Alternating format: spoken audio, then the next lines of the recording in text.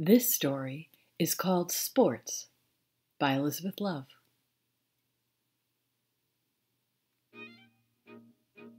For some years now, I've been trying to grow the biggest carrot. Cecil always grows a bigger one, and the soup he makes is phenomenal. I keep wondering when I will have the chance to make a significant soup. My best friend Wally won the lettuce competition last year. She gloats about it because she knows it makes me irritable. When I point this out, she just laughs and laughs and laughs. She also tells me winning isn't everything. I am learning this lesson most slowly. We all help each other collect manure and seaweed and charcoal for the beds. No one particularly likes hauling carts of seaweed or getting dirty moving charcoal. A manure duty is the worst of all, but you can't enjoy victory without grime under your nails. This is an important lesson we learn playing garden games.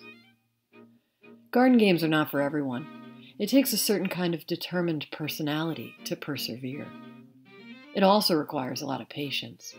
Sometimes the crop is lost to frost or trampled by deer or stolen by rabbits.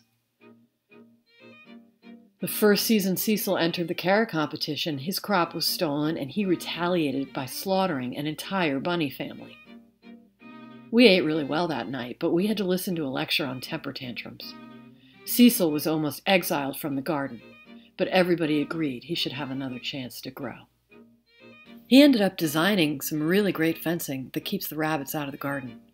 Many moons later, the rabbits still hold a grudge about the massacre and seriously resent the fence. I can't really blame them, but I'm happy not to have lost any carrots, even if I never win. Sometimes I spy on Cecil, but I still haven't discovered his secret. Wally says it is singing, but I don't want to believe she is right because my singing voice is terrible and that might mean I can never win. Besides, I say really complimentary things to my carrots all the time, and they grow very big. Cecil's just grow a little bigger. Lately, I've been thinking about trying potatoes. I don't want to abandon carrots. I just thought exploring potatoes might be interesting. You can make food and liquor and energy from potatoes. No one really cares about energy because we have windmills and waterfalls, but almost everyone likes liquor, especially potato liquor. There's a lot of competition in liquor games, but I have an idea to mix mine with raspberries or blueberries. Maybe both. No one's done that before. It could be my edge. I also like the idea of having my own distiller. Distillers attract all kinds of people, and I like people. Wally blows glass so I can get her to make most of the parts I need. The real problem is time. If I'm going to nurture potatoes and master flavoring, I'll have to forsake something I love, like boat building or lambing. I've also considered herbs. Like liquor, everyone likes the herbs that get you high best, but I have a strong affinity for mint. I don't know anyone who hates minty breath. It's really hard to decide what to do in life when there are so many good choices. Wally says I should try everything, but stick with making art.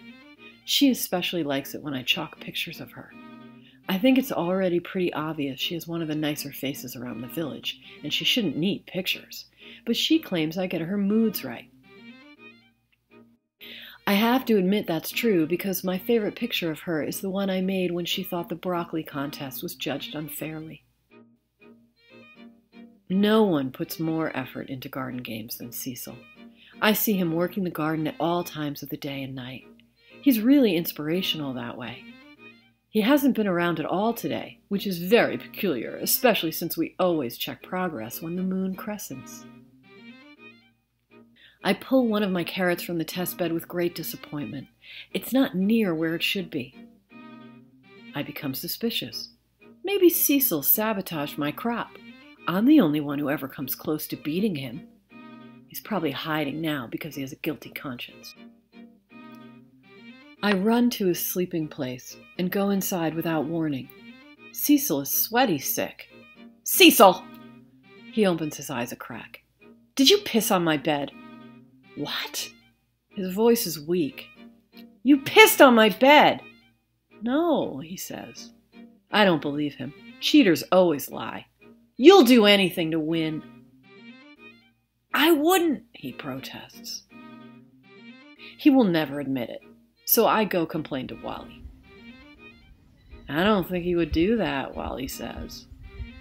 I wish she was more outraged on my behalf. How does he always win? He works harder than you, she answers. He's always singing while you're dreaming and painting. She has a point here I'd prefer not to see. It's so much more appealing to believe he's a cheat. Go tend to your bed, she says. I think about Wally's words while I weed. I know Cecil doesn't cheat. I am ashamed to have even accused him. Back at the garden, Cecil's bed is very dry. He hasn't watered, which means he's been sicker longer than I've noticed. I wonder why no one else has watered his bed. This makes me sad.